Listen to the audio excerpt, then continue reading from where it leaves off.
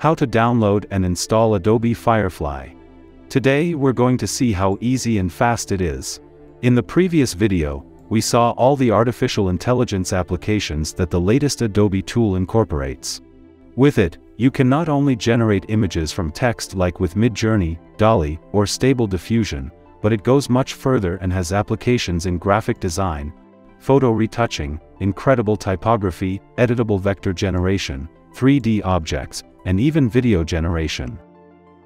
Certainly, it is the most advanced in artificial intelligence currently, and although it is currently only a beta version, the plan and new AI functions that the program is already developing seem to set it apart from its competition. But how do you use Adobe FIREFLY? Where to download it and how to get started with it? Let's see.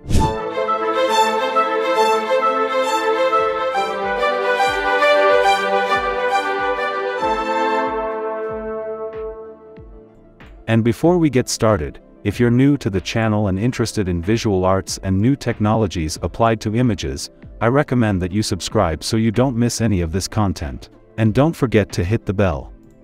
In the previous video, we saw the presentation of this new artificial intelligence tool that Adobe has launched, analyzing each of its functions.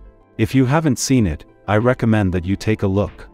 But now the question is how to install Adobe FIREFLY or where to use it.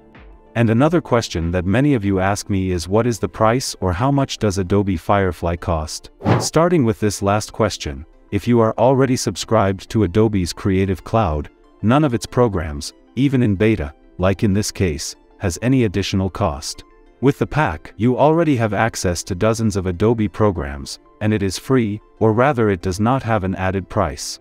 But in the case of Adobe FIREFLY, due to its recent launch, it asks us to make a prior request. To do this, we must enter its website, which I leave below in the description of this video.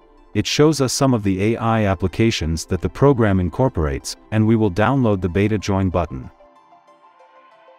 Here we see some more AI functions, some still in development, and in the upper right corner, we will click on the request access button. We are here now. And we have this message. It says that Adobe is excited about generative AI and wants to develop it responsibly and empower our creative community. In this beta version, you can try the functions they are developing, including text effects, text-to-image, and more. And this is important. You have to fill out a small form to request access. It's not the final version of the program, but a beta version of Adobe FIREFLY, as we have already mentioned, so they are gradually sending out invitations. They send instructions by email on how to get started once access has been granted, and the request is made through your Adobe ID, which you receive when you register to use any of their programs. Well, then you put your name here. Below that, you put your Adobe ID email. Then we select our country. Then we have to select the checkboxes that correspond to our primary creative activity in the last year. We have web design, graphic design, digital illustration, photo editing, layout, 3D design, and so on. Each person can select whichever ones they want.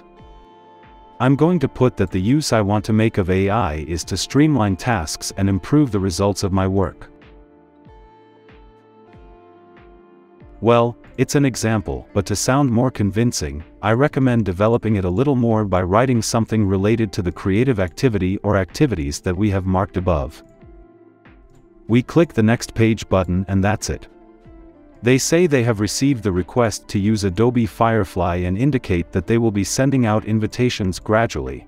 There's nothing else for us to do, and when it's ready, they will send us instructions and access by email.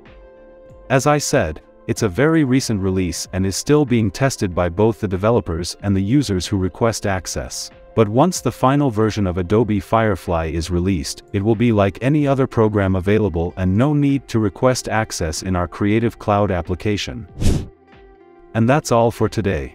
If you liked the video, you can leave me a like, subscribe to the channel if you haven't already, and see you in the next video.